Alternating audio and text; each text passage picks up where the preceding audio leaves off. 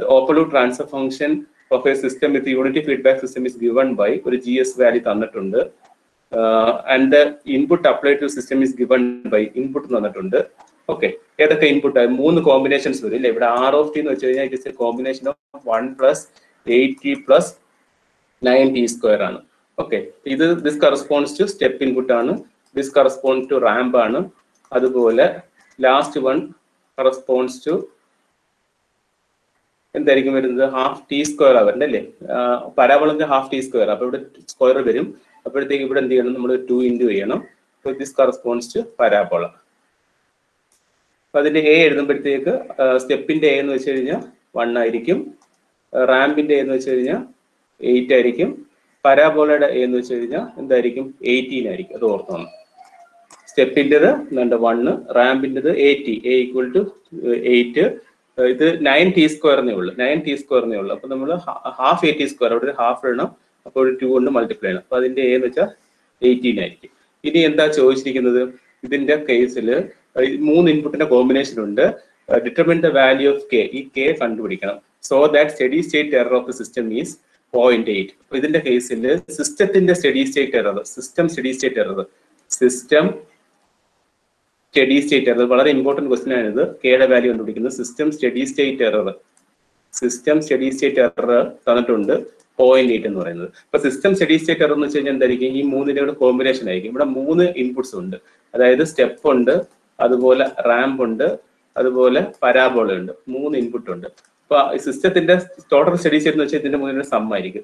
ഇതിന്റെ ESS1, ഇതിന്റെ ESS2, ഇതിന്റെ ESS3 ആണെങ്കിൽ ടോട്ടൽ സ്റ്റഡി സ്റ്റേറ്റ് എന്ന് വെച്ച് കഴിഞ്ഞാൽ എന്തായിരിക്കും, അതിന്റെ സം ആയിരിക്കും. സം വരുമ്പോഴത്തേക്ക് എങ്ങനെ വരും, total ESS equal to ESS1 plus ESS2 plus ESS3.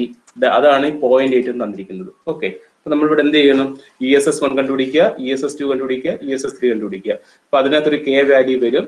അത് ഇക്വേറ്റ് ചെയ്യുമ്പോഴത്തേക്ക് ആ അൺനോൺ ആയിട്ടുള്ള കെയുടെ എക്സ്പ്രഷൻ നമുക്ക് കിട്ടും. ഞാൻ എന്താണ് ചെയ്യാം, പെട്ടെന്ന് ചെയ്യാം.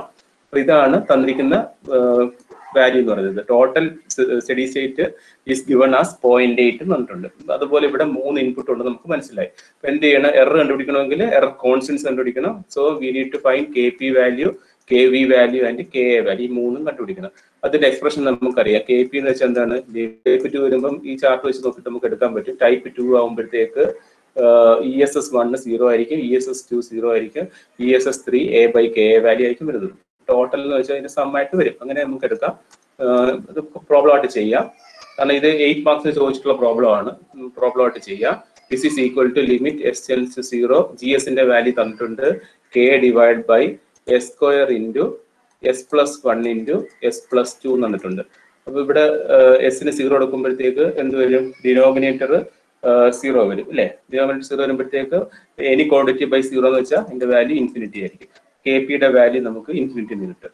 ഇനി അടുത്ത് എന്ത് കണ്ടുപിടിക്കണം, KV വാല്യൂ കണ്ടുപിടിക്കണം. അതിന്റെ equation limit S tends to 0, S into GS HS ആണ്. HS 1 ആണ്. So limit S tends to 0, S into here GS എന്താ തന്നിരിക്കുന്നത്, K ഡിവൈഡഡ്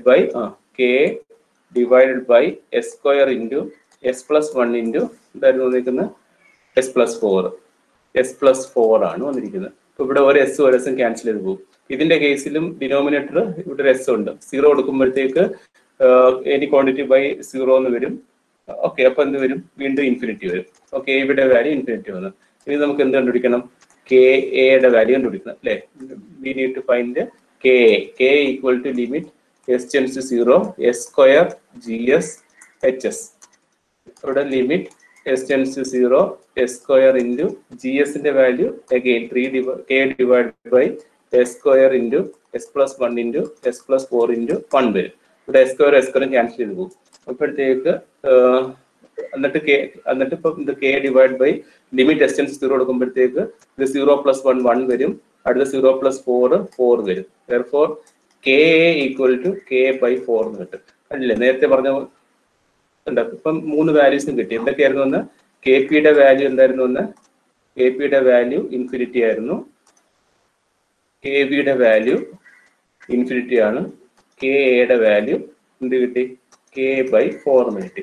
ഇനി നമുക്ക് എന്താ കണ്ടുപിടിക്കണം? ESS കണ്ടുപിടിക്കണം. കാരണം ടോട്ടൽ ESS ആണ് 0.8 എന്ന് കണ്ടിരിക്കുന്നത്. അപ്പൊ ഇതിന്റെ ഓരോന്നിന്റെ ESS വാല്യൂ കണ്ടുപിടിക്കണം.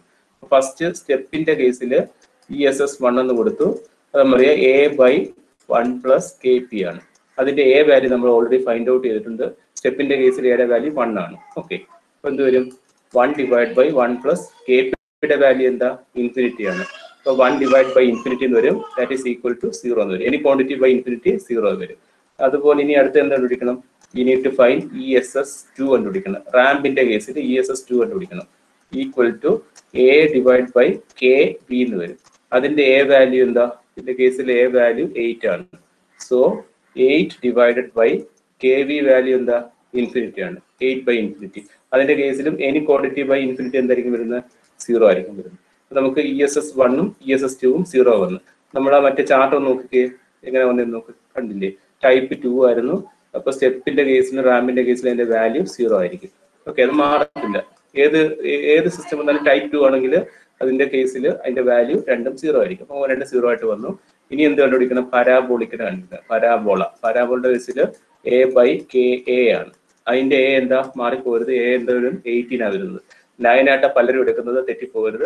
A എന്ന് വെച്ച് കഴിഞ്ഞാൽ പരാബോള T² ഉണ്ട്, T²/2 ഉണ്ട്. അപ്പോൾ 2 മൾട്ടിപ്ലൈ ചെയ്യണം. അവിടെ A 18 ആണ് വരുന്നത്. സോ 18/K യുടെ വാല്യൂ എന്തായിരുന്നു? K യുടെ വാല്യൂ നമ്മൾ തന്നിട്ടുണ്ട്, K/4 വരും ഇല്ലേ? K/4 വരും. ഓക്കെ, അത് ഈക്വൽ ടു എന്ത് വരും? 4 അങ്ങ് മേലെ കൊണ്ടുപോകുമ്പോഴത്തെ എന്ത് വരും? 18 × 7/K എന്ന് വരും. 18 × 4/K എന്ന് വരും. That is equal to 72/K എന്ന് കിട്ടും. ഓക്കെ, നമുക്ക് ESS1 വാല്യൂ എന്ത് കിട്ടി? ESS1 value we get it as 0, ESS2 we get it as 0 and ESS3 ന്റെ വാല്യൂ 72/K എന്ന് കിട്ടി. ഓക്കെ, അതുകൊണ്ട് ഈ 3 ESSന്റെ വാല്യൂ ഇവിടെ എഴുതി.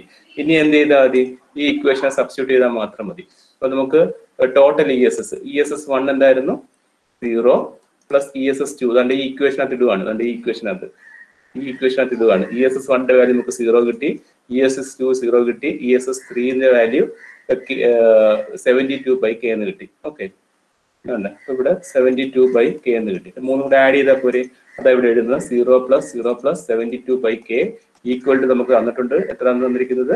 അതിന്റെ ടോട്ടൽ സ്റ്റഡി സ്റ്റേറ്റ് 0.8 ആണ്. Equal to 0.8. അപ്പൊ അതിനകത്ത് അൺനോൺ വാല്യൂ എന്ത് മാത്രമേ ഉള്ളൂ? K മാത്രമേ ഉള്ളൂ. സിംപ്ലിഫൈ ചെയ്യുമ്പോൾ K യുടെ വാല്യൂ 90 കിട്ടും. ഇതാണ് അതിന്റെ ആൻസർ. K യുടെ വാല്യൂ 90 കിട്ടും. 8 മാർക്സിന് ചോദിച്ചിട്ടുള്ള പ്രോബ്ലം ആണ്.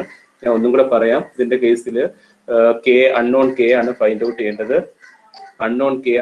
ചെയ്യേണ്ടത്. അപ്പൊ അതിന് വരുമ്പോഴത്തേക്ക് ഏതൊക്കെ ഇൻപുട്ട് ഉണ്ടെന്ന് നോക്കുക. അതിന്റെ കറസ്പോണ്ടിങ് ആയിട്ടുള്ള A വാല്യൂസ് എഴുതുക. ഇതിന്റെ കേസിൽ സ്റ്റെപ്പ്, റാമ്പ്, പരാബോള 3 ഉണ്ട്. അതിന്റെ കറസ്പോണ്ടിങ് ആയിട്ടുള്ള KP, KV, KA value find out ചെയ്യണം. അതിനുശേഷം അതിന്റെ എറർ ഫൈൻഡ് ഔട്ട് ചെയ്യുക. അപ്പൊ എന്തായാലും ഒരു കണ്ടീഷൻ തന്നിരിക്കും, ഏതെങ്കിലും ഒരു കണ്ടീഷൻ തന്നിരിക്കും. ഇതിന്റെ കേസിൽ വെച്ചാൽ ടോട്ടൽ സ്റ്റഡി സ്റ്റേറ്റ് 0.8 എന്ന് പറഞ്ഞിട്ടുണ്ട്. അപ്പൊ ഇതിന്റെ ടോട്ടൽ സം ആയിരിക്കും 0.8 എന്ന് പറഞ്ഞത്. ഇത് മൂന്നും സബ്സ്റ്റിറ്റ്യൂട്ട് ചെയ്യുമ്പോൾ 0 + 0 + 72/K എന്ന് കിട്ടും. അതിൽ നിന്ന് K യുടെ വാല്യൂ നമുക്ക് 90 എന്ന് കിട്ടും.